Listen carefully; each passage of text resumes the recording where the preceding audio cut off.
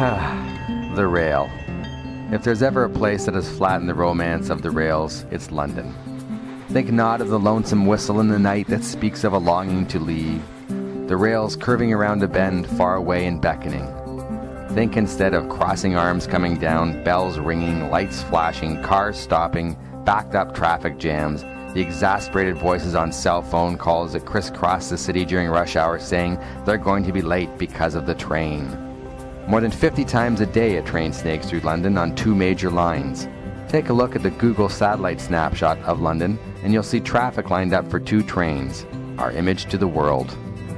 Only twice in the past 43 years have we managed to build a bridge over a railway crossing, the last one at Hale and Trafalgar costing $16.3 million.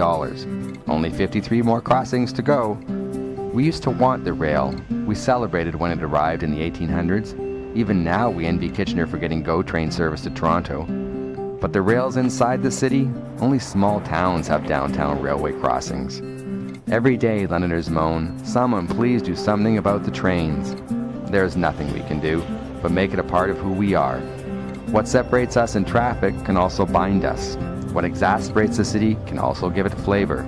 A common enemy creates a common identity. The mosquitoes in Winnipeg, the traffic in Toronto, the rain in Vancouver. In London, the damn rail.